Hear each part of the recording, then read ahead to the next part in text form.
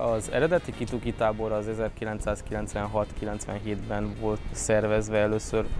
97-tel bezárólag nem volt humán erőforrás rá, 2014-ig szünetelt a projekt, 2014-ben sikerült újraindítani a tábort. A 96-97-es gyűrűzött madarakkal együtt meghaladtuk az 50 000 gyűrűzött madarat. Évente fogunk 10-13 000 madarat. Van minimum 2 olyan faj, amit máshol Európában nem tudnak hasonló tömegben megfogni. Ez a rozsdás nádiposzáta és a kislégykapó. Ez az igazából az a 2 faj, amelyiknél labdába rugunk Európa szinten gyűrűzött táborok között, mivel mást az többnyire meg lehet fogni máshol is. Ez a 2 faj van, ami csak itt lehet jelentős mennyiségben fogni, évente 1000 madarat.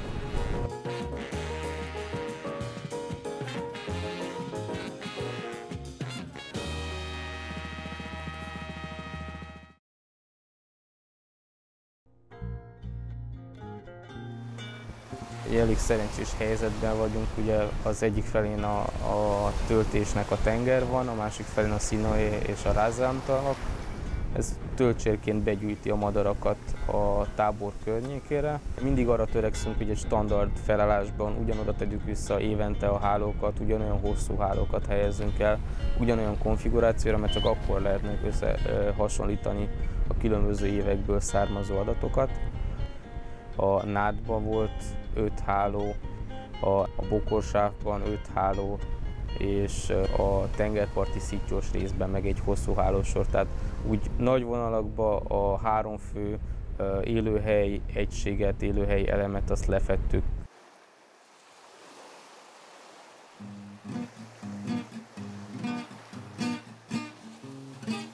Végső soron ez egy önkéntesek által működtetett, önkéntes alapon működtetett tábor, a Milvus saját támogatási lehetőségeit kihasználva.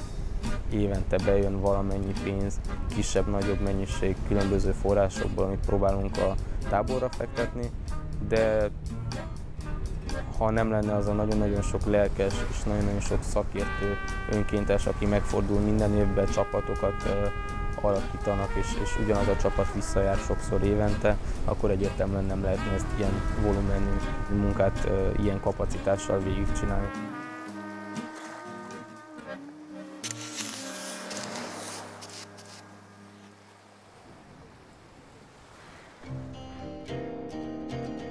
Általában július végén, de legkésőbb augusztus elején a hálók már állnak, fogjuk a madarakat, és próbáljuk minden évben befejezni, tehát úgy, hogy ez a november elejé periódus még becsúszson, amikor a rigók még jelentősen vonulnak.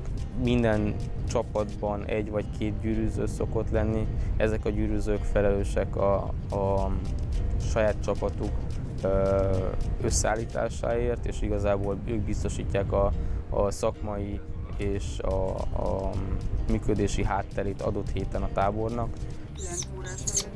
Kukulicka norus 1Y, elséves madár.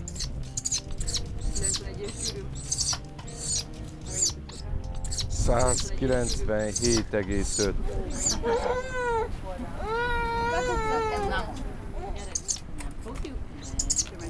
Fiatal kakuk. A határozóban itt az öreg kakuk, megnéztettek, hogy néz ki. Az idei tábor költségeit jelentősen csökkentette egy támogatás, amit a Rompetrol Romániától kaptunk. Ugye Novodárjon itt van az olajfinomító, aki cserébe egy gyerekes tevékenységért nagyon jelentősen hozzájárult a tábori költségek csökkentéséhez. Mutogassa, hogy ő milyen menő.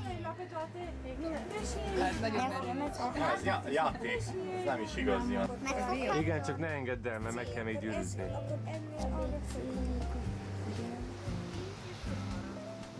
Általánosan erősítsük. Azon fajok tekintetében, amelyeknél az egyedszám, amit fogunk, az jelentősen nagy. Az, hogy sorba állítva ezeknek a különböző időperiódusoknak az összegét, tehát hogy hány egyedet fogtunk adott fajból az adott héten vagy az adott pentádban, 5 napos periódusban, az kirajzol egy viszonylag megbízható vonulási dinamikát, ami majd arról árulkodik, hogy adott faj melyik periódusban, melyik néhány hétben vonul legintenzívebben át ezen a térségen.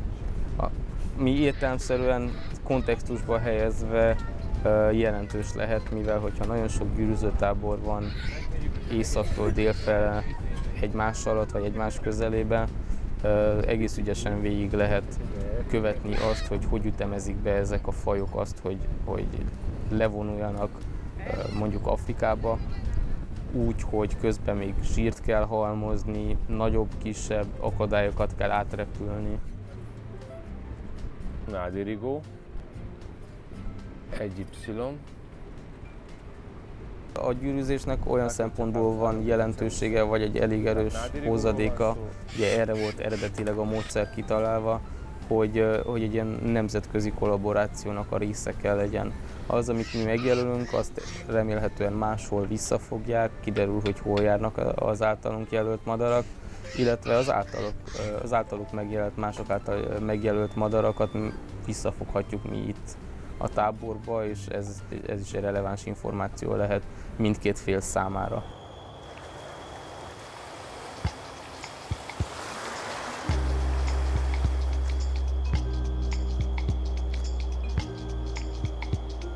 Volt olyan, hogy általunk gyűrűzött fekete rigót Törökországba egy fél évvel később lelőtték. Volt olyan,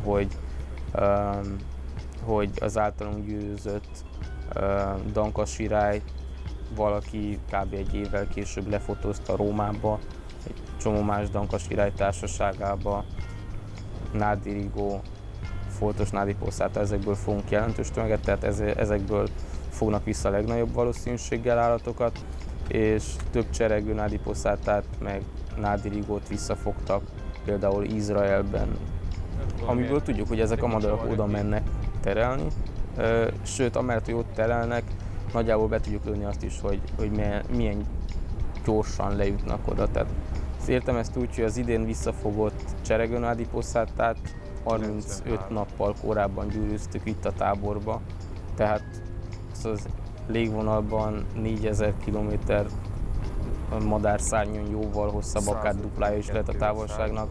Ezt 30 nap alatt tette meg egy 15 grammos madár, ami egy elég jelentős és érdekes eredmény.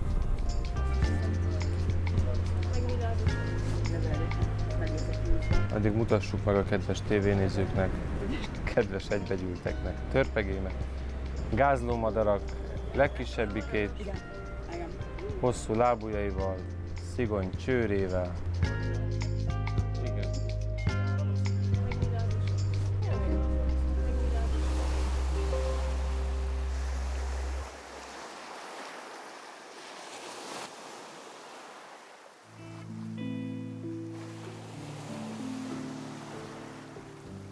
Érdemes megemlíteni például azt a fenyérfutót, amit 10 nappal a gyűrű leolvasása előtt gyűrűztek meg Lengyelország északi részén a Balti-tenger csücskében, a Balti-tenger partján. 10 nappal később a madár köszönjük szépen így szedegedett a tábor körül, teljesen jó volt, le lehetett fotózni, annyira közel engedett a gyűrűjét, le lehetett olvasni a fotókról a gyűrűszámot, így sikerült visszaazonosítani a madarat. 3 olyan fajt is sikerült fogni, aminek az első jelzése az Romániából, Itakitukról származik. Ilyen például az erdei sármány, illetve a kékfarkú, amely egy-egy egyed van Romániában látva, ugye megfogtuk itt a táborban, meggyűröztük, elengedtük őket. Illetve például volt egy kaukázusi fűzike, ami legközelebb Törökországba költ, és ennek igazából az az érdekessége, hogy egész Európába, tehát hogy Törökországot leválasztva erről a palettáról, 1860-as évek óta ez a 11. elfogadott megfigyelése, úgyhogy még igazából Európa szinten is ritkának számít. A királyfűzike, vándorfűzike, zöldfűzike, azok mind olyan fajok, amelyek itt a táborba került el a második, harmadik, negyedik, ötödik megfigyelés adott fajoknak. Ezek között barna füzike például Romániában egyetlen egyszer fogták meg a fajt, ezen kívül a Duna-deltában, mi meg fogtunk egy hét alatt 2. A tábor környékén figyeltük meg Románia első bizonyított csíkos szikipacsirtáját is. 2014-ben sajnos nem sikerült megfogni, de az is egy teljesen új jövemény volt a madártani listáján az országnak. Az ilyen teljesen véletlenszerű, balesetszerű megjelenések lehet, hogy egy első néhány megfigyelései egy nagyobb képnek, egy nagyobb trendnek, ami a következőkben következik.